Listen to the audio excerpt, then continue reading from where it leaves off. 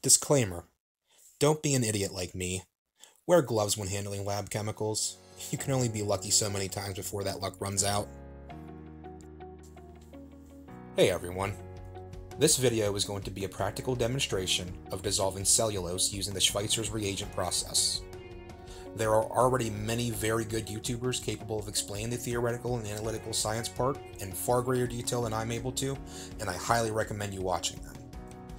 Myself, personally, have always been best at practical and applied sciences, and I tend to learn best through hands-on experience. Like they say, one experiment is worth 1,000 lectures. Wait, did they say that? Ah, well, it's true. My goal here is to try and remove some of the intimidation factor that seems to follow the branch of science that is chemistry. I want to show you that you don't really need fancy lab equipment or a PhD to have some fun with this fascinating subject. As I've said, this is a purely practical demonstration. No measuring, no calculating, just a nerd in a shed mixing pretty chemicals together. I hope you enjoy. Okay, first we need to mix up a copper sulfate solution. Now this is done by putting about that much copper sulfate pentahydrate crystals into a beaker containing exactly some distilled water. This is all done on top of a hot plate magnetic stir combo, and that's just for ease of stirring. After combining, the heat and stirring is turned to full, and the crystals are allowed to dissolve completely into solution. Now normally I would grind these copper sulfate crystals into a powder so they dissolve faster, but I thought it might look kind of cool in a time lapse to watch them dissolve. The exact amounts here aren't really important either because we're heating the solution, everything should dissolve, and that'll make our working solution a little more concentrated. The copper sulfate crystals in this particular example have been purified through recrystallization 3 times, but we're not really concerned with contaminants. This is a purely practical demonstration.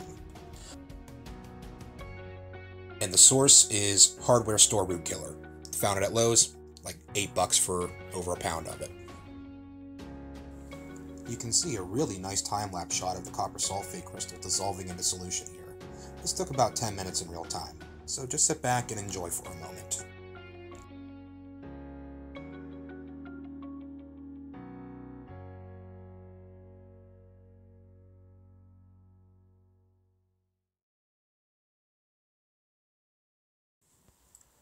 Alright, now it's time to make some copper hydroxide. This is done by first cooling down the copper sulfate solution with some room temperature distilled water and pouring a concentrated ammonia solution into the copper sulfate, slowly. Make sure you do this in a well-ventilated area. The ammonia fumes are very choking, and if they accumulate too much, there is a very good chance you'll be having some health issues. You can see the first couple additions, we get a very light blue precipitate, and this is our copper hydroxide. It's fairly insoluble in water, so it crashes out. The more we stir, the more homogeneous everything gets. The very dark blue streaks and splotches we're seeing in the unmixed parts is a complex the ammonia forms with the copper hydroxide. And technically this is Schweizer's reagent. In fact, if we keep adding ammonia in excess of the copper hydroxide, we can just form more of it in this step. However, it'll be dilute and probably poor performing, and we can do better. So stir for a few minutes so everything is mixed well, and wash down the sides of the beaker periodically. I love the colors you get with copper compounds. They're mesmerizing to me. The more we stir, the easier it is to notice we have a liquid carrying about 892 bajillion insoluble nanoparticles, and we need to let those settle out so they can be separated. Turn off stirring and stop touching stuff until a layer forms on the bottom of the beaker. The bottom particles are copper hydroxide, and the liquid layer is water, the dilute Schweizer's reagent, surely some unreacted copper sulfate, sulfate ions, and who knows what other sorcery. I like how you can watch everything sink down in this shot. Pour off the liquid layer into another beaker and be careful not to lose any copper hydroxide like me. Wash the beaker sides down, and we're ready to proceed.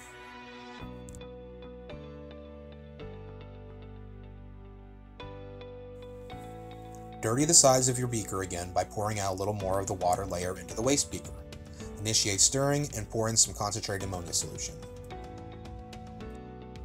Put on gloves because you forgot to before, and keep adding the ammonia in doses. Patiently wait while things mix up, and stop when the solution takes on a really pretty dark blue color. This bottle of ammonium hydroxide is about 5 years old. I think I bought it off of eBay for like 10 bucks. It still seems fine. Cover the waste beaker with a larger beaker because the fumes are making you wheeze, and moving it away would be too obvious a solution.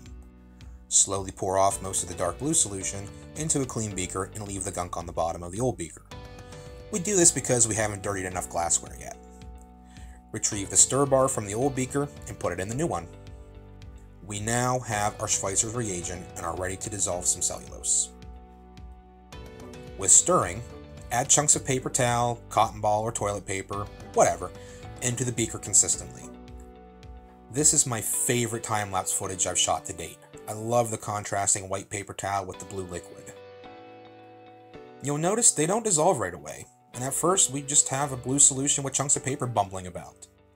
But the more we add, and the more we stir, it becomes clear the paper is indeed dissolving. We eventually reach a point where everything is so viscous, we have to resort to manual stirring. Now you can really watch the cellulose kind of disappear into solution over time. And yes, my arm definitely got tired here.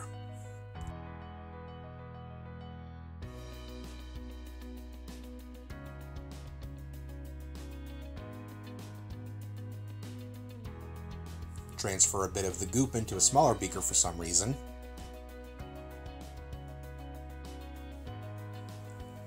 Now you can see in slow motion just how thick this liquid is. It's almost behaving like a slime polymer. This dramatic increase in viscosity is due solely to dissolved cellulose. Think Thanksgiving turkey gravy. The flavorful watery broth is thickened with starchy flour. Except this gravy smells like concentrated cat pee and probably doesn't taste very nice. Cellulose and starches are basically just long chains of glucose molecules, so they behave similarly in certain situations. Stirring in slow motion also shows the solution is pretty much see-through, suggesting we do in fact have cellulose dissolved and not just tiny pieces of cellulose in suspension. Very cool. Add some water in the smaller beaker off camera and stir to thin the mixture. Grab another beaker and mix up a dilute acid solution. I'm using hydrochloric acid, but sulfuric or nitric acid can be substituted. What we're going to do is precipitate out the cellulose from solution. So, pour the cellulose goop into the acid solution and stir. We're dealing with an ammonia complex here, and since ammonia is basic, if we react that with an acid solution, the ammonia is neutralized, crashing out the cellulose in the process. I actually add too much of the blue goop at first and use up all the acid, so the solution stays blue. That's okay. The visuals in this reaction are really good indicators of what we need to do. We just need more HCl. So that's added in again to reacidify everything, and we stir. After the second shot of acid, you'll notice the solution turns very light in color, and you can see bits of reformed cellulose that kind of look like wet toilet paper put through a blender. Yeah, I've done that before. Mix up another beaker of acid solution to dirty another beaker, and to obtain slow motion video examples. Try to fill, just pour some of the cellulose mixture into a syringe. We're making paper noodles. The contents of the syringe is shot into the acid mixture and stirred to form some, for lack of a better name, paper noodles.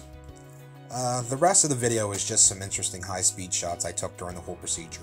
I just thought this could be a fun reaction to explore, and I'm glad I did. There's something really weirdly satisfying about dissolving paper. Not to mention, the visuals are very appealing. I might do some further experiments with the products of the reaction and stuff, but mostly I just want to see the reaction done with my own eyes. But I hope you enjoyed watching as much as I enjoyed carrying everything out. Now it's time to sit back and enjoy some relaxing slow motion shots. Thanks for watching.